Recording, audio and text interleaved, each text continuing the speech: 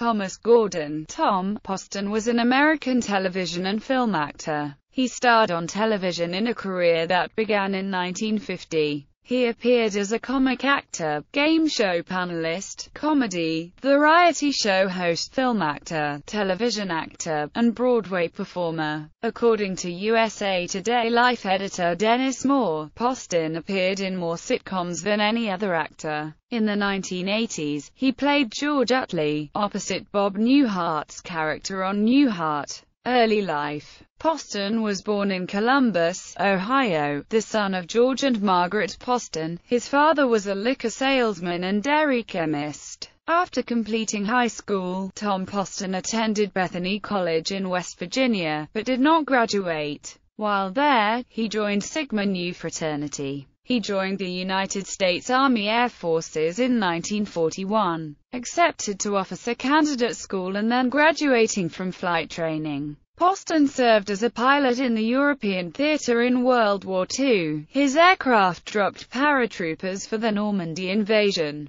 Poston served in North Africa, Italy, France, and England. After his discharge, he began studying acting in New York City, graduating from the American Academy for Dramatic Arts. Career. In the 1950s, Poston gained recognition as a comedic man in the street on The Steve Allen Show. For these performances, Poston won the 1959 Emmy Award for Best Supporting Actor in a Comedy Series. Following that, he appeared frequently on Broadway and as a television game show panelist, including regular appearances on To Tell the Truth and What's My Line. Poston's film career was limited, with appearances in films such as William Castle's Zots, The Old Dark House, Soldier in the Rain, Cold Turkey, The Happy Hooker, Rabbit Test, Up the Academy and Carbon Copy. However, his television career was expansive, covering the better part of 5 decades, and saw him contributing his comedic talents in virtually every corner of the medium. From made-for-TV movies to variety shows to situation comedies to talk shows and even to voiceovers for cartoons. When Mel Brooks submitted his idea for the television show Get Smart to the ABC network, ABC wanted Poston for the lead role of Maxwell Smart.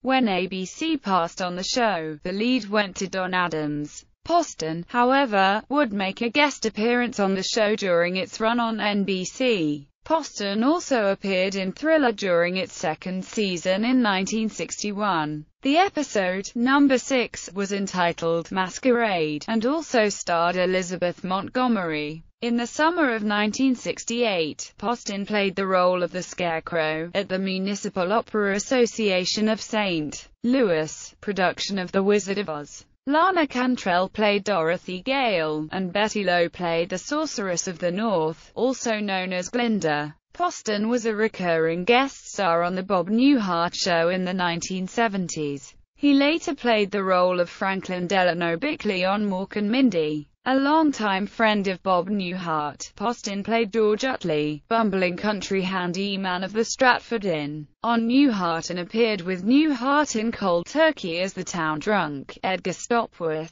He was nominated for an Emmy Award 3 times for Outstanding Supporting Actor in a Comedy Series for his performance on Newhart in 1984, 1986, and 1987. He had a third role with Newhart in the short-lived Bob. Poston also had regular roles on many other television series: Family Matters, Murphy Brown, Home Improvement, Cosby, Malcolm and Eddie, Grace Under Fire, That 70s Show, Will and Grace, and guest-starred in an episode of The Simpsons as the Capital City Goofball. He also played dentist jeweler Art Hicker on ABC's Coach, for which he was nominated for an Emmy for Outstanding Guest Actor in a Comedy Series in 1991. He also guest-starred on Home Improvement as a Surly airport clerk in Alpena, Michigan when Tim and Al get stuck there during a snowstorm on Christmas Eve. Later life. In 2001, Poston married for the 4th time, to actress Suzanne Pleshette,